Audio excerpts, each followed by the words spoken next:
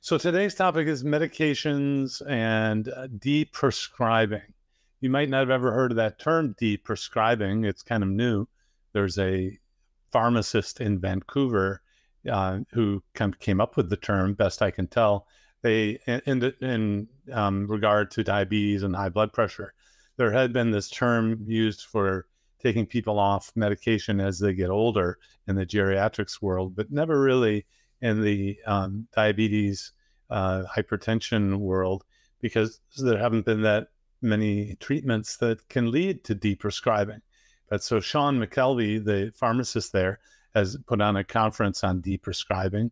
And so now we can talk amongst ourselves. And in fact, it was at that meeting that I learned that the Cleveland Clinic has a keto arm to their clinical program. I haven't seen it broadcasted anywhere or advertised, but the dietitian who was working at the Cleveland Clinic gave a talk at this seminar. It was all on Zoom. But so yeah, deprescribing. But before I get to prescription medicines, I wanted to briefly talk about supplements and nutritional vitamins, things like that. I'm not a big supplement guy, and I know some people kind of grow up thinking that they always have to have a supplement, or that the food is devoid of all the vitamins and minerals that you need. And I guess I never really saw a lot of science to support that. And so not that it would be harmful. The old saying is, if you have good kidneys, you're going to be able to urinate, pee out, get rid of any of the extra vitamins and minerals that you're taking. Some people joke that we have the most expensive urine on earth because so many vitamins and supplements are taken. But my approach is to wait until, if you have a symptom, then you might want to use electrolytes as a supplementation. So the sodium, the magnesium, adding that back in if you have a symptom of keto flu or muscle cramps, constipation, that sort of thing.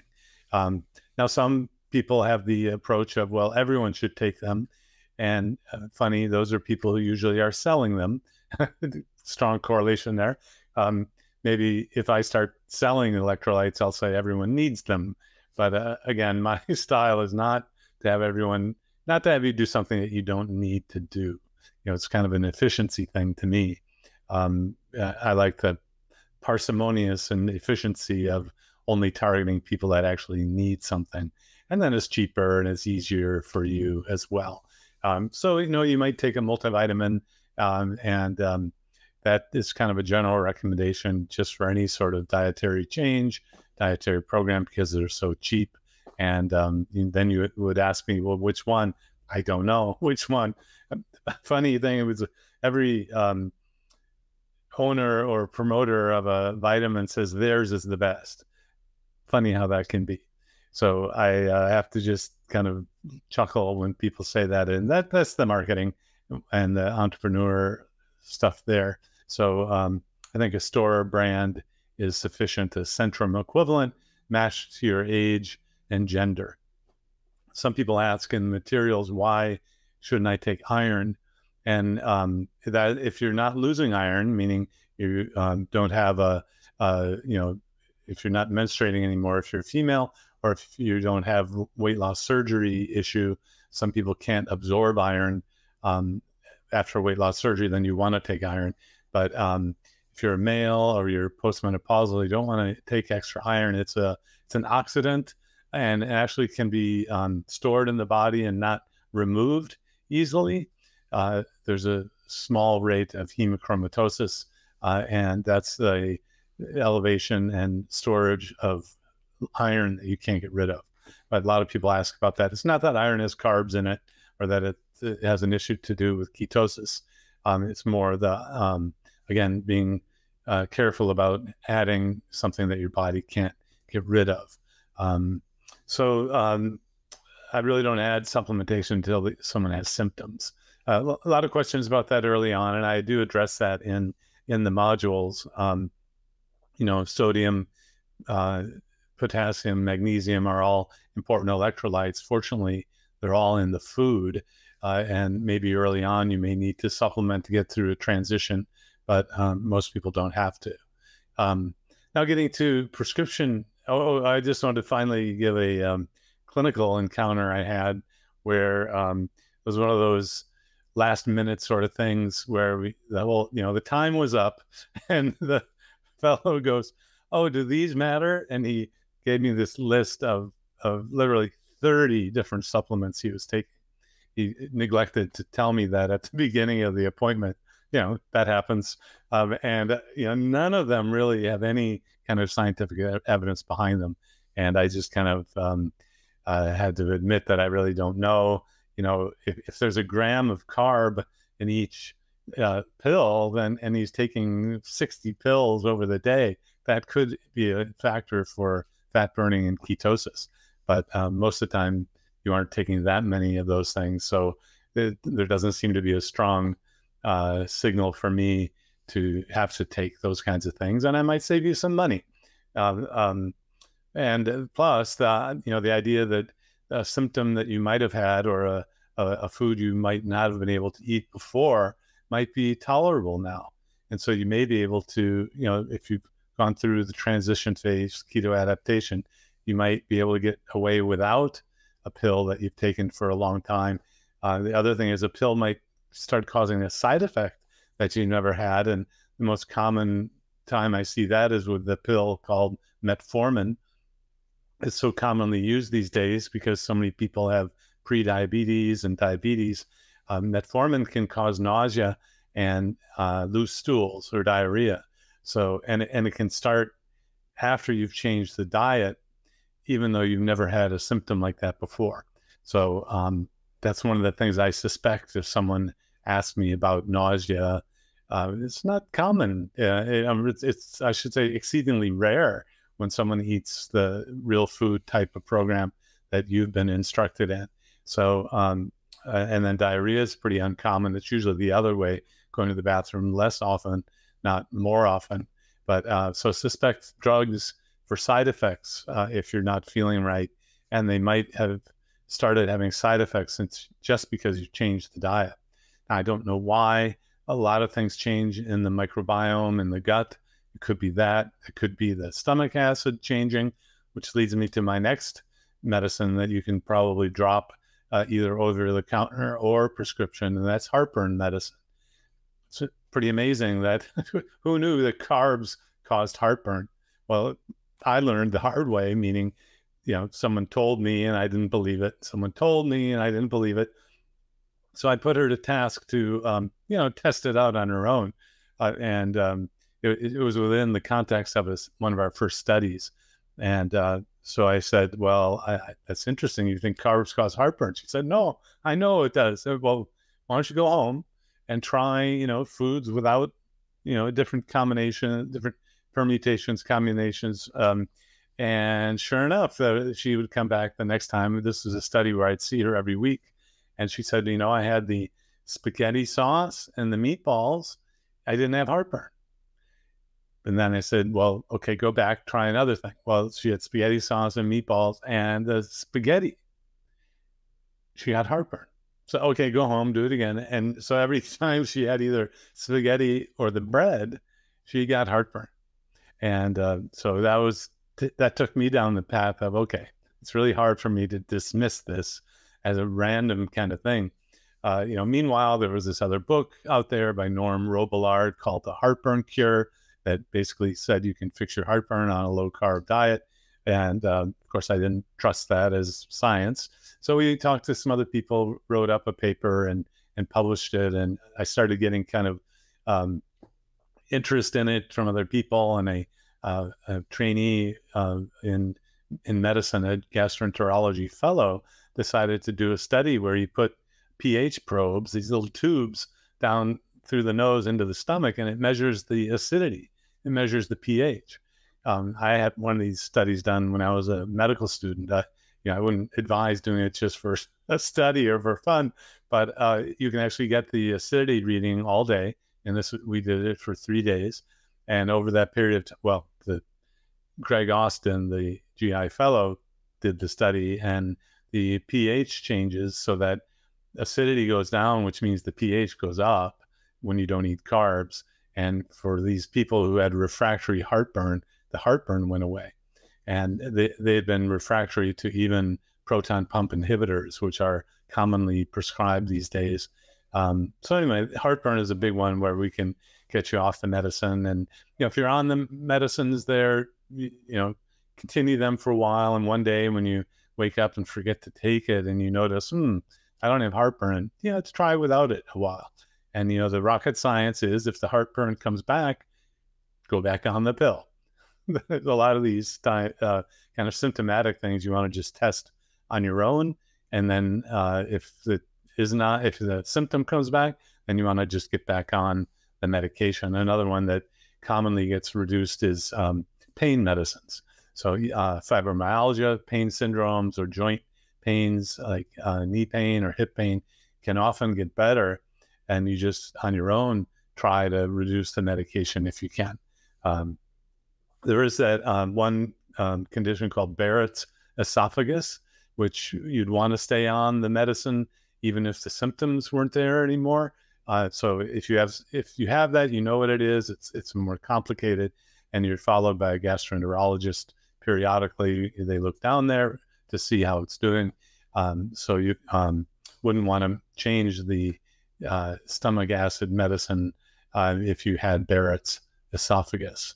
So that leads me kind of to the this week. One of the reasons I thought of this topic is more and more I see people who they're just sicker and sicker on more and more medicines, and they're starting the diet on their own without consulting anyone. And so I had the experience lately of someone coming in kind of dizzy, and it was first time I saw him. Didn't really, or her, can't tell you. And it turns out the person was over medicated already before I even saw him, because they already started changing the diet. So we're in the sort of conundrum. The doctors don't think diets are strong, and so therefore they say, "Oh, just change the diet." Where you need the doctor to help get you off the medicine safely. So just again, a caution about being on prescription medicine, especially diabetes, high blood pressure medicine. You want to be monitoring these things at home. Yes, you could say, "Oh, I'll have the doctor do it," but I'll see changes occur between a visit, even if I see someone every month. And I know most doctors don't see you every month in the clinic. So monitor whatever the disease is, blood sugar, blood pressure, the most common ones.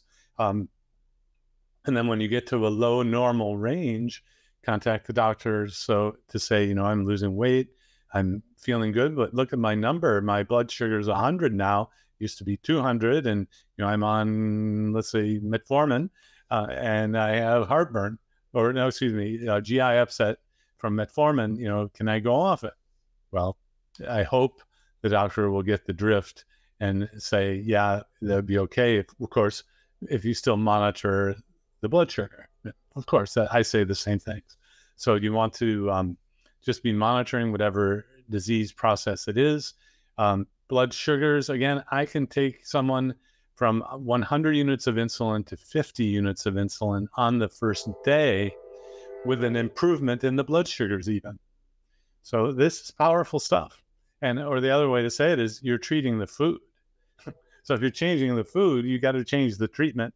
And it's just amazing the range and as long as you're monitoring the blood sugars, you'll see how fast it comes down. I can't predict. Most people have immediate reduction and then can get off the blood sugar medicines in a matter of weeks. Not everyone.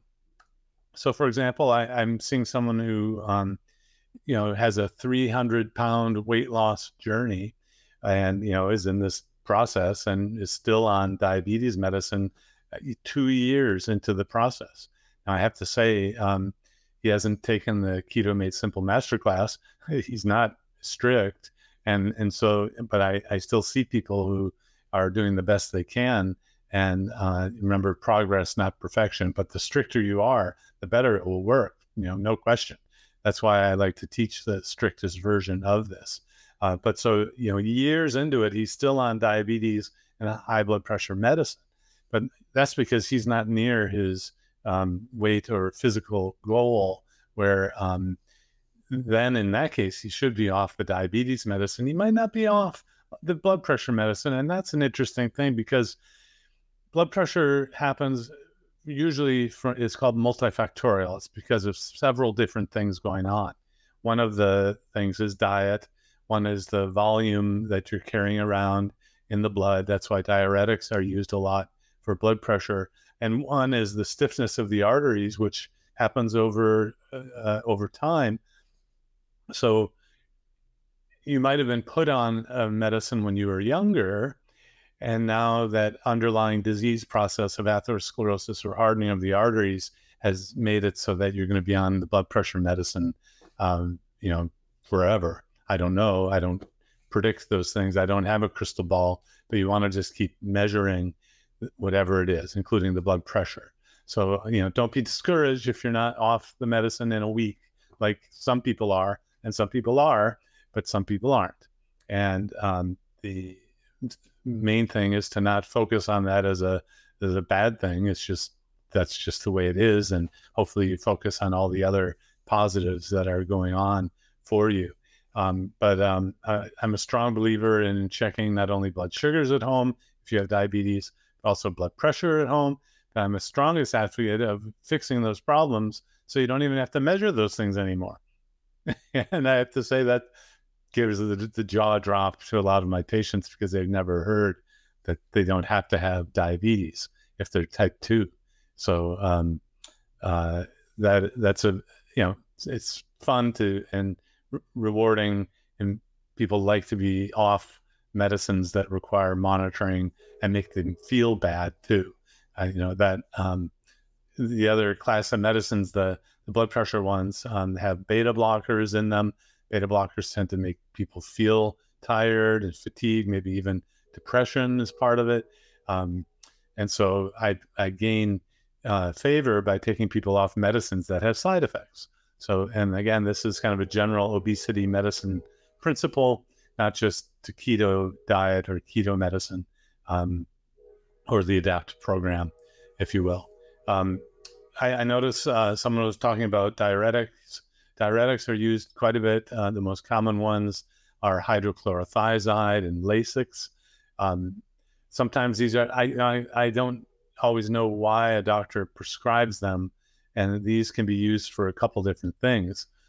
Some doctors will prescribe a fluid pill if you just every now and then have extra fluid.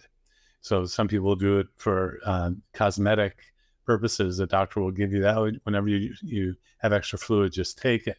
Other doctors won't do that, but they'll use diuretics for treating blood pressure. And so hydrochlorothiazide, HCTZ, is one of the most common ones, and for using a diuretic for blood pressure. So with those medicines, you want to just be sure to be monitoring the blood pressure. I guess the third use of Lasix is treating a serious condition like heart failure or edema with cirrhosis or kidney failure. But you would know you have those things, and please work with your doctor if you're going to be adjusting those things. But I commonly take people off those diuretics as time goes on, using the blood pressure as a tool to follow, and then also the weakness or dizziness when you stand up. So if you get weak or dizzy when you stand, you get tired, or you don't have energy, you don't know why, suspect that it's the blood pressure if you're on blood pressure medicines. For friends and family, if they're on medicine, your friends and family, and they do something like this, they got to be careful. I guess it's kind of like, I suppose, me renting a motorcycle. I've never ridden a motorcycle. It can't be hard. I see people riding motorcycles all the time. But no, there's a risk to it, and you want to know that you're safe with it. And in our area in Durham, they brought in all of these scooters. I don't know if you've had these in your town yet, but they just lie around or stand up on the streets, and people swipe their cars, and then they scoot around no, they're not scooters. They're like stand-up skateboards. You know, I'll be looking out my window and occasionally someone will be tumbling over, falling, and you know, it's just not a great idea. They're not wearing helmets and they're going faster than bikes. And so anyway, if your friends and family want to do this, they're on medication, please tell them wait. Make sure you understand what the medicines do and monitor, or work with a doctor who is keto friendly, who understands it, because you can hurt yourself. I mean, if you got a low blood sugar and you were driving and you passed out, that could be life-threatening. And, you know, we don't want to be involved with anything like that. And I have to say that through the years, this is probably one barrier to people talking about this in the public setting, because there's that worry about over-medication.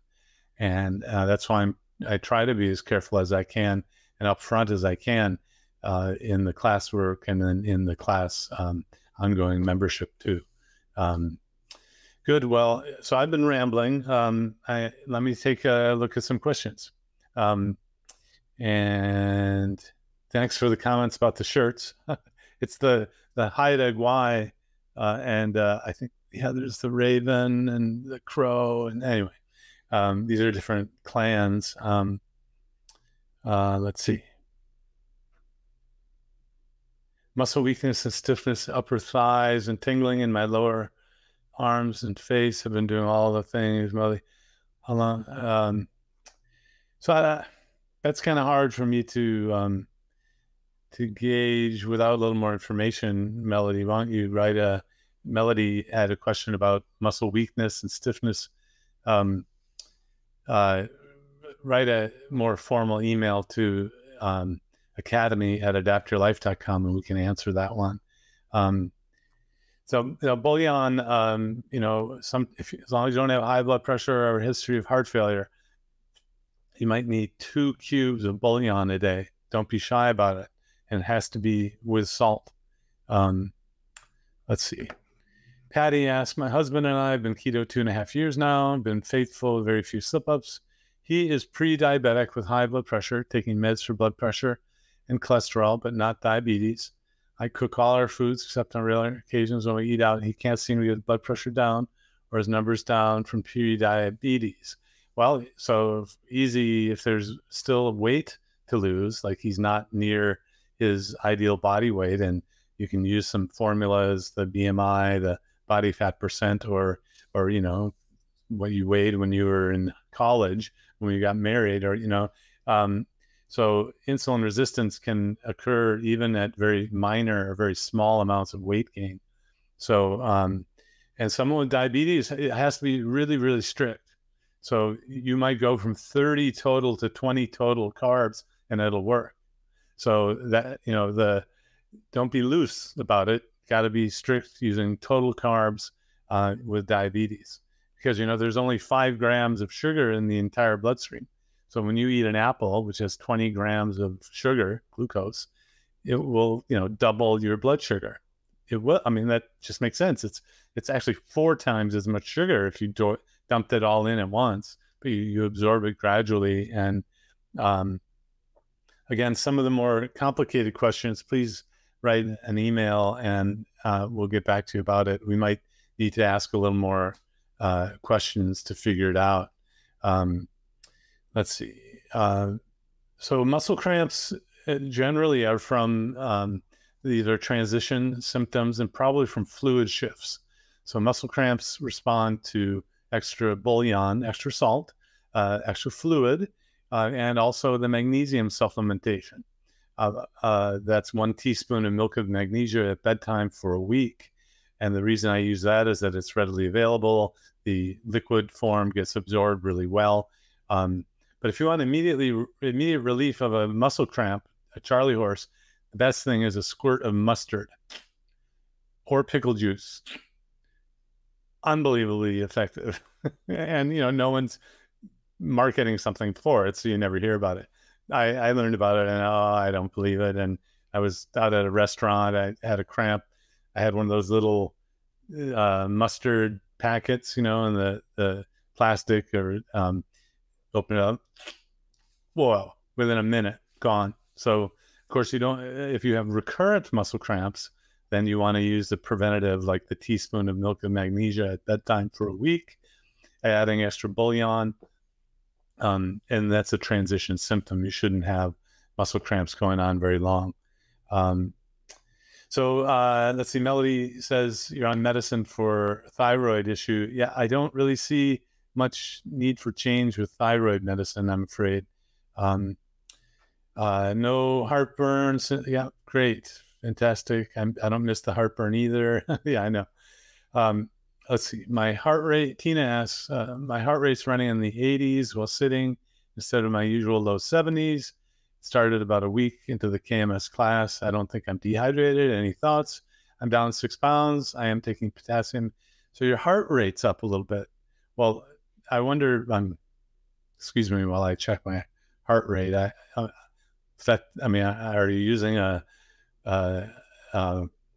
Apple? I don't really have, I'm not a biohacker. So if you're checking your pulse and it goes up into the 80s, that's just fine. I mean, it's still normal, but I think it may be because you've gotten rid of a little bit of fluid.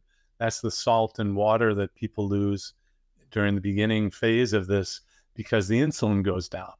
See, insulin not only lowers the blood sugar and makes you store fat, it also makes you hold on to sodium. So if you're eating lots of carbs, the typical American diet, you're actually holding on to extra salt and water. You go on the keto diet and you lose that salt and water, and that can raise the pulse just a little bit. That's a minor kind of change. The reason the pulse is up a little bit is you have a little less fluid going around in your bloodstream, probably, and that will normalize or equilibrate over time. Or it might be that that's a better place for your pulse to be. I don't quite know, but I wouldn't worry about that. Let's see. I developed GI issues related to Ehlers-Danlos, EDS. Was put on Pepcid. The third trip to the ER was diagnosed with severe silent reflux, GERD, and endoscopy to rule out Barrett's. I was referred to a GI guy who had subspecialty. He recommended keto for its anti-inflammatory effects. Within 2 months of starting, all my GI symptoms were gone. Very interesting. There are a growing number of connective tissue specialists who understand the keto diet. Still a lot of education to be done. But that's very interesting to hear. Thank you. Patty, he's on the slender. Well, yeah, Patty, I don't know. I'm a numbers guy in some ways. So if there's no insulin resistance from extra weight, then try the total diet change, lowering the carbs for the treatment of diabetes and blood pressure as well. Let's see. You don't have to have type 2 diabetes. That's right. Let's see. It's been crazy. We are sticking to the list more time, I presume. Well, so it depends where you're coming from. I mean, if you made a major change to come into the KMS class and start the program, that you'll see major differences, major changes in the diet. If you were relatively low carb and that you just tweak things a little bit, you might not see big changes like other people do when they're first starting. Part of that is because the water weight change won't be as big if you've been restricting carbs, limiting carbs for a long time. But if you ever do eat carbs and you have no choice, you may notice that you pick up water weight. Your ring is a little tight. You have that little indentation where the sock is at the top of the short socks, or you might even feel extra fluid in your belly. And that's because the carbs made the insulin go up. The insulin going up made the sodium be retained more. And when the sodium's retained, water is retained, and that's extra water weight. In my clinic, I have a water weight scale called a bioimpedance scale, and we watch that for people over time. If you have medical problems, you're on a diuretic, things like that, it's useful to have that. It's not not needed, but I can often pick up, it correlates. If someone says, well, I haven't lost any weight, but my clothes feel a little looser, I'm like, I suspect this is a water weight increase. So we put them on the bioimpedance scale, and sure enough, the water weight went up. So the scale itself can be misleading because that's still weight. Water weight or fat weight, it still counts as a pound or kilogram on the scale. So how the clothes feel is as important as the weight change, especially at first. Let's see. This is the first week in the AILA Facebook group. Eric says, for the KMS3 cohort, do you recommend we stick to the KMS3 carbohydrate restriction, or begin to follow the phases? Well, Eric, depends where you are. So I think the first phase is the weight loss phase. So if you have more weight to lose, and generally that goes, I say that it's also the diabetes phase. I'm assuming that they kind of go hand in hand for most people. Let's see. So, no, you don't have to change a thing. So I learned, I remember I learned from Dr. Atkins, the Atkins Center in New York City, Dr. Eads of Protein Power, Mike and Mary Dan. They've all retired, or Dr. Atkins passed, actually, 2003. I learned from Dr. Rosedale and Dr. Bernstein. And in the books they wrote, many of them, well, the Atkins books said, stay to 20 grams or the phase 1 equivalent, for 2 weeks, and you add back carbs. That's what the book said.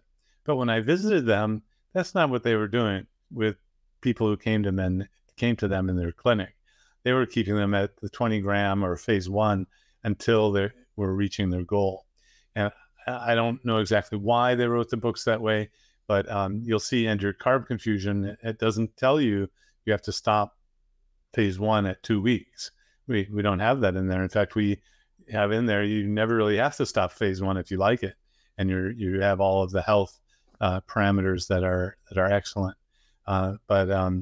So that's okay to stay at the phase 1. Do I get money from French's? Yeah, that'd be pretty good. I don't know. Sometimes I rely on you guys to make that connection for me, or if you work for a mustard company, that's funny.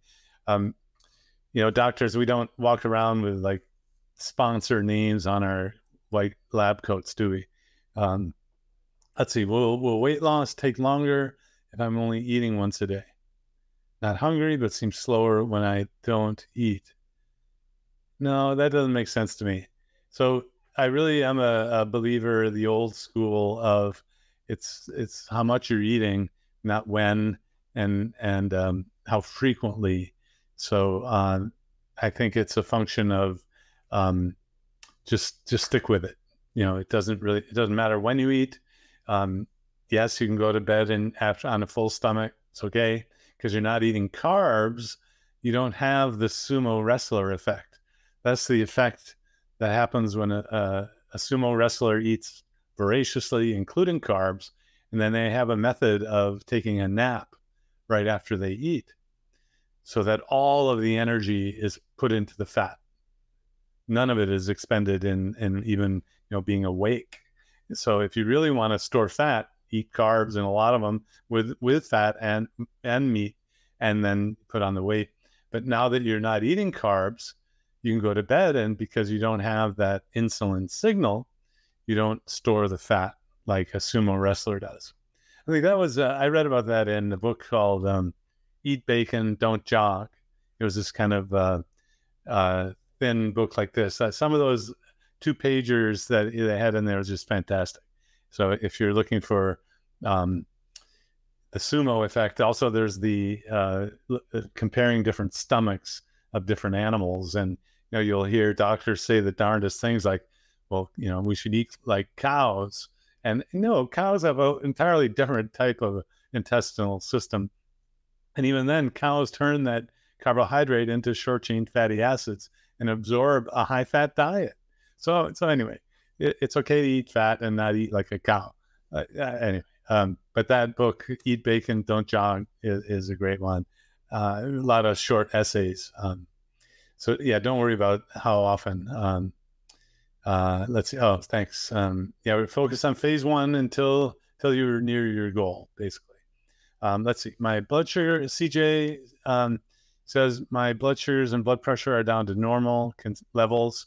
I've been feeling lightheaded and a little blurry. Is this just my body getting used to new lows?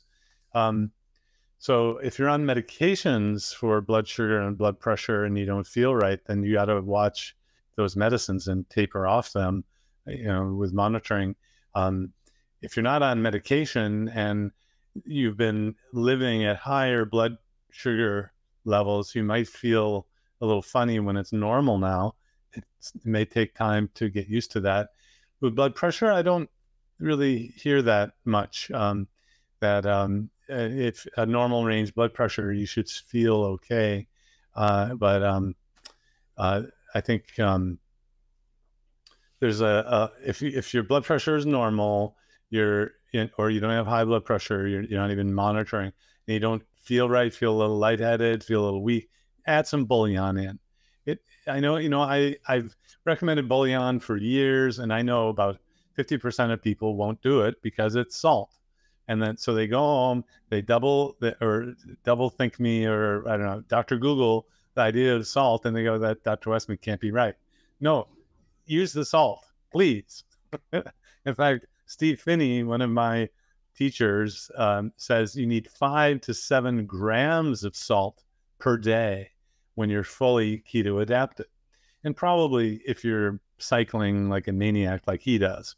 So a lot of it depends on your activity level that you do, where you live, that sort of thing. But if you're not feeling right, try a little bouillon. Now you'll know about whether it's the bouillon or the salt that's the factor, because within just 5 to 10 minutes, you'll feel an effect from it. It's really remarkable. A little sidebar of how I learned about giving salt for these issues was not just the keto world. We used to have a program here at Duke where people could come to town and for a small fee, stay and come to one of the programs called the Duke Diet and Fitness Center. Unfortunately, it's an outpatient program now, but not residential. You can't come to town to do it. But I was working there part-time. This is, it was right around 9/11. I remember that it was that time. And one of the nurses' aides said, Dr. Westman, go get a bouillon cube, stat. And I was like, what? Stat? That means, emergency, ASAP. So I ran to the cupboard, got a bouillon cube, mixed it in hot water in the microwave, and gave it to the guy who was kind of, and within 15 minutes, he was like, where am I? What happened? His blood pressure was low. He was over medicated for the blood pressure. So the blood pressure was way low. So they had checked, and the nurse's aide had checked, and it was, 80 or 90 systolic. And so you give the blood a little boost, a little more salt, a little more fluid. You're filling the tank, so to speak, by giving the salt. And one bouillon cube can raise the high number 10 points. And so and you'll know really quickly. So if you don't have high blood pressure, this is not a concern of a change. It's still within the normal range. Some people even kind of use bouillon or broth as like a tea break in the afternoons. If you're feeling low energy, try some bouillon. I mean, I don't know if you have some coffee or caffeine or something like that. I'm not morally opposed to those things either in terms of carbs. Let's see, pickle juice shots marketed for cyclists. They are sponsors of the Tour de France. Huh. Well, I'll have to look that up, Kathleen. Thank you. Yeah, the cyclists, little trivia, Steve Finney is an avid cyclist and will talks frequently about biking up Mount Shasta in California. Pickle juice, that's great. Let's see. By the way, my fasting insulin is 3.4, fasting glucose 76, A1C 5.2. Yeah, those are excellent numbers. That's question. Roseanne asks, I take Jardiance, valsartan, HCTZ, and metoprolol. Do any of these drugs hinder weight loss? Well, before you even talk about weight loss, we got to talk about diabetes and blood pressure. Please monitor, Roseanne. If the blood sugars are normal or even just mildly elevated, I would have you stop the Jardiance. So there's some drugs now that are really powerful, and in fact, they have really bad side effects too. So the more drugs, doctors develop drugs that work really well, they also come with side effects. Jardiance is one of those that can make ketosis happen even when you're not on a keto diet. So you're at higher risk of having a ketosis problem on a keto diet when you're on Jardiance or any of these SGLT2 inhibitors. And I want to just double check that because this medicine came out after, relatively recently. I've never prescribed it. And then, of course, since, empathoglycin, these SGLT2 inhibitors, you want to be very careful with. They're too strong. And I know doctors are pushing them for heart attack prevention, but they have too many side effects.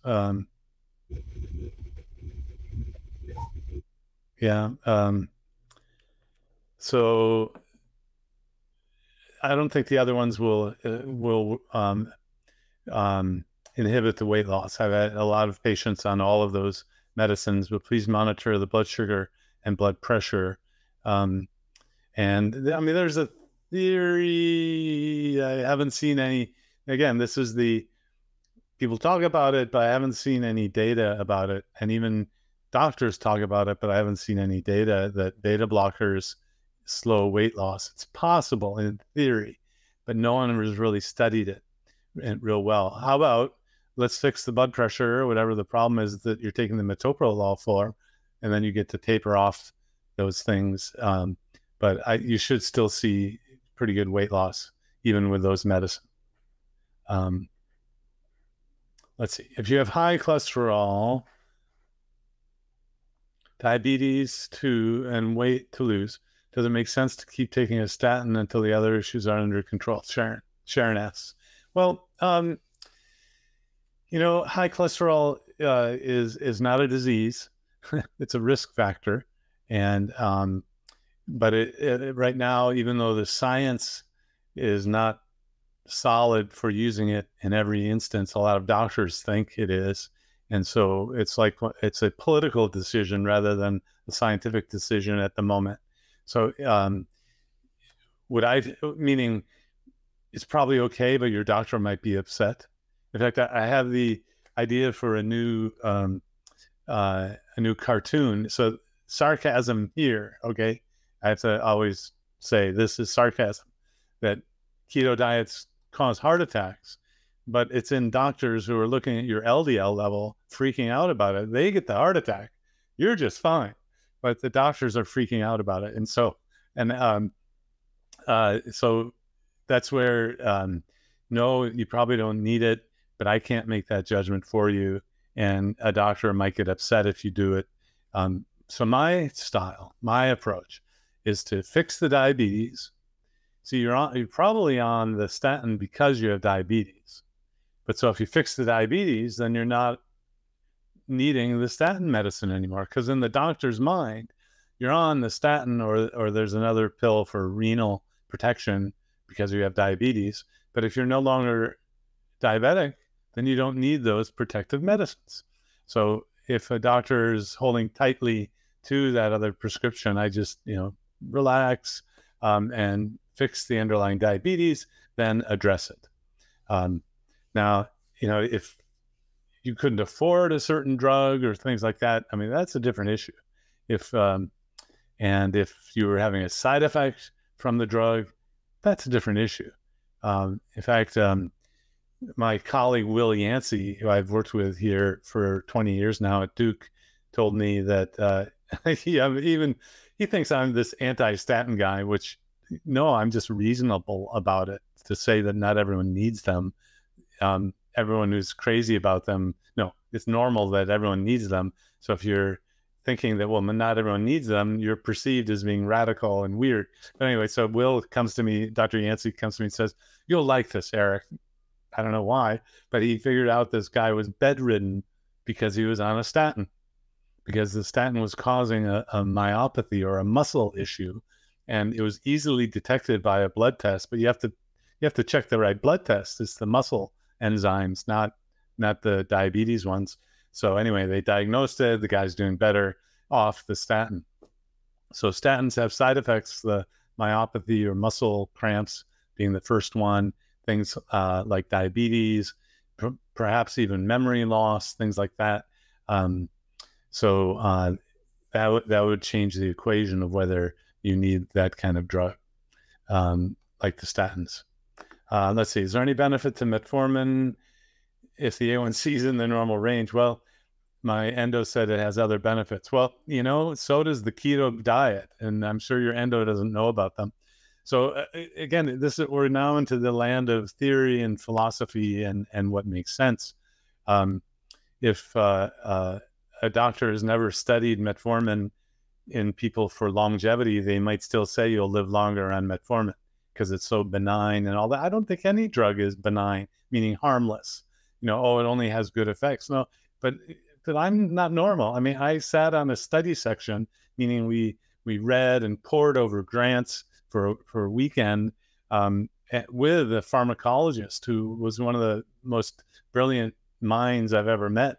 And he said, show me a drug that a pharmacologist knows about drugs. Show me a drug that's really focused and specific, and I'll show you a new drug. We just don't know enough about it. So there are a lot of things we don't know about drugs, and over years, often we figure out that maybe they're not just totally helpful. So back to your question about metformin, I'm not convinced that adding metformin to a low-carb diet. So you have to remember, your doctor may only understand drugs or medication. And you have to remind your doctor that you're taking active lifestyle change in your own hands. You're doing so many things to improve your health that aren't related to drugs. So your doctor may not be aware of them. And we don't teach doctors about anything other than medications, I say to myself in the darkest moments, because people come in with so many medicine, even internal medicine residents who come to me today at Duke don't know anything about treatment other than drugs. I maybe that's a little exaggeration, but they don't know much. So their experience in my office at my clinic is just mind-blowing. It opens their eyes that wow, you're the only clinic where people come off medication. That's pretty amazing. Well, actually, they also do that at the weight loss surgery clinic, but they're cheating. They use surgery. That's too harsh for me. That I'm a medical guy, not a surgeon. Let's see. So I don't know if there's any benefit to stay on the metformin. I'm suspicious that there is no benefit. But that's kind of the last defense of someone who's trying to convince you to do something, right? Or the last persuasive, well, but you don't know, it might be helpful. Well, you don't know, it might be harmful. It's kind of my automatic response. And so with the in the right setting, you guys have gone through the class, you understand, you've heard me speak, you probably spend more time listening to me than you want, but you get an idea of my style, and that's important because I don't embrace or promote things that don't have some sort of science behind them, and it has to be pretty good science. And I'm not a drug pusher. I don't make excuses for side effects of drugs anymore unless you really need them. Certainly I think there are drugs that can be helpful, but you want to be careful about the lifestyle drugs. And you may have to remind your doctor that, I have lost 40 pounds. I am on less medicine. I'm taking action by lifestyle change. Do you want to know more about it? Dr. Westman would be happy to send you some papers. And, that is kind of my academic job, is to teach not only people, but also other doctors. Let's see. Yeah. Thanks, Amy, for responding about salt. My doc says statin good for people who have family history of severe heart disease, my LDL, cholesterol, and all. Well, I apologize for not being in the group much this week. The reason is I'm very focused, and I'm almost ready to say I'm almost done, but so it's not finished yet, but I have a class coming out on cholesterol, and I'm going to give you the information that you need to make a decision for yourself about whether you should treat cholesterol as a disease that needs medicine, or do you treat cholesterol with lifestyle, or do you treat cholesterol at all? It's fascinating to get into this. I've watched and read from people who've been talking about this for, since I got out of training. And it's kind of whittled away. There's a lot of things that doctors do that have very little, if any, scientific support. And this is one of them. So it's like the pendulum swings. Well, if it's good, it must be good for everyone. And more of it's even better. And I mean, doctors fall victim to that as well. So I can't imagine, unless there's a specific lipid issue, that you would be on. Well, so a family history of a problem is different than you having the problem itself. And you would want to have a paper or a study done with people who have that specific situation, if at all possible. Let's see. The doctor mentioned GLP-1 medicines. So GLP-1s are intestinal medicines that can lower the blood sugar, and they're pretty effective. They tend to not cause weight gain, so it's a better choice if you need a medicine for diabetes than insulin, for example. They tend to be more expensive, maybe not covered by insurance, which complicates things.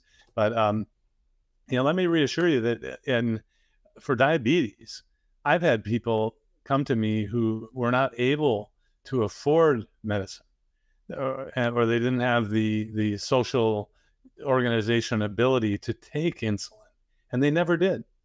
And all the guidelines said they should have been on insulin.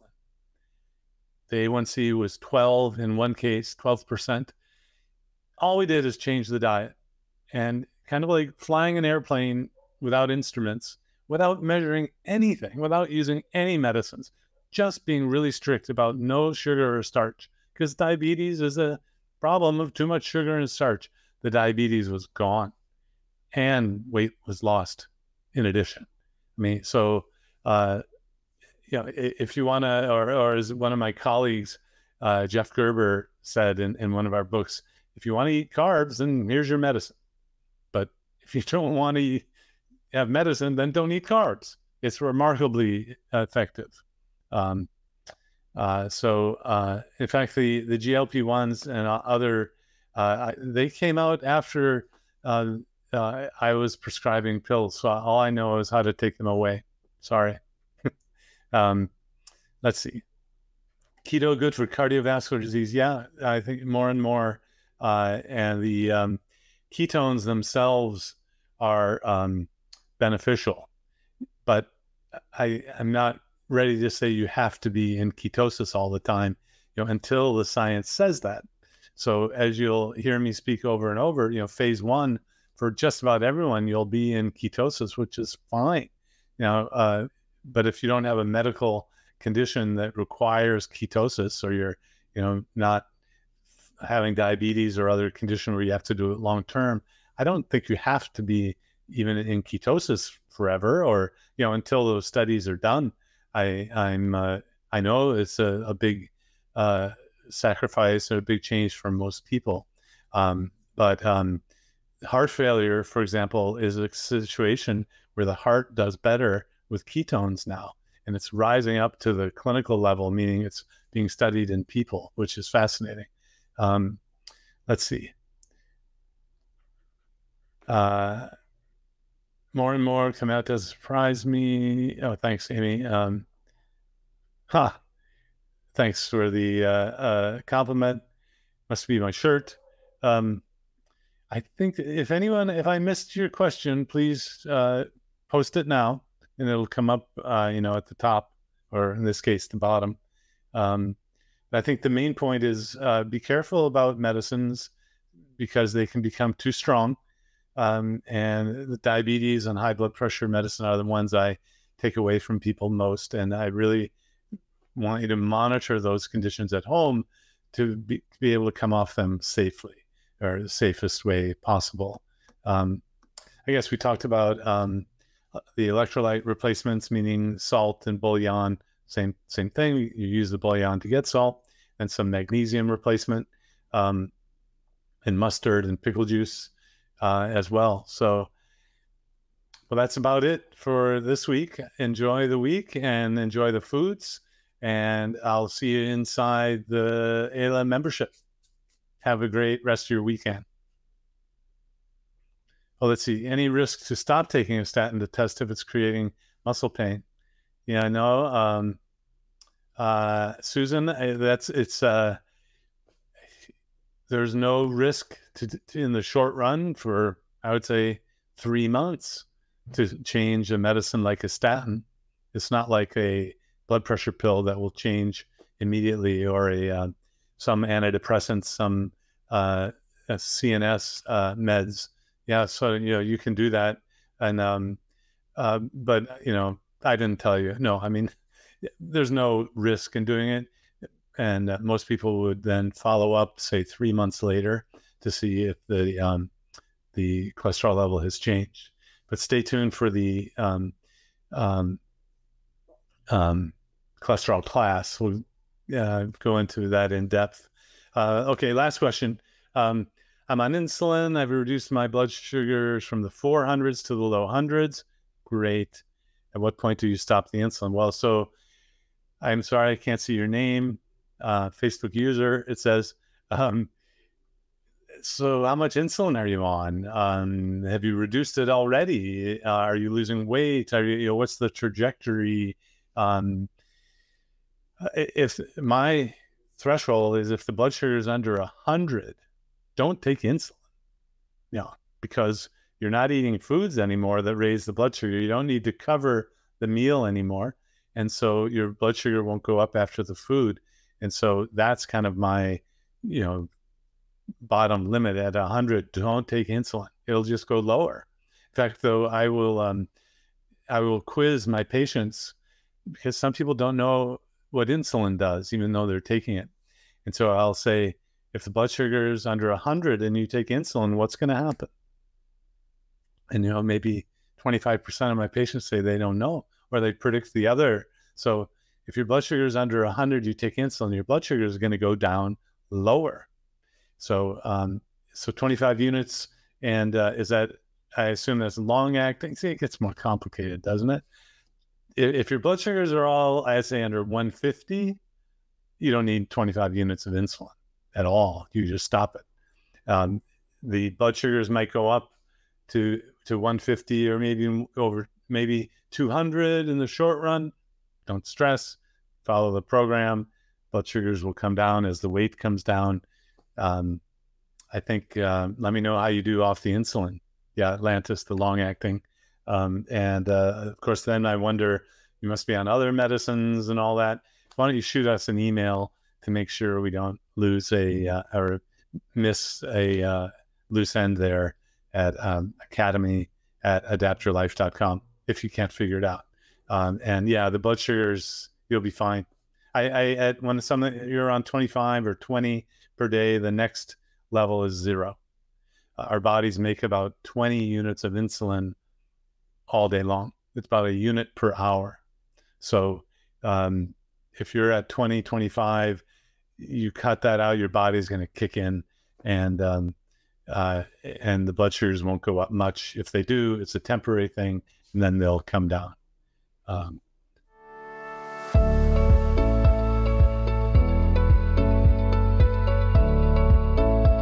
If you enjoyed this video, be sure to like, subscribe, and hit the notification bell, and check out adaptyourlifeacademy.com.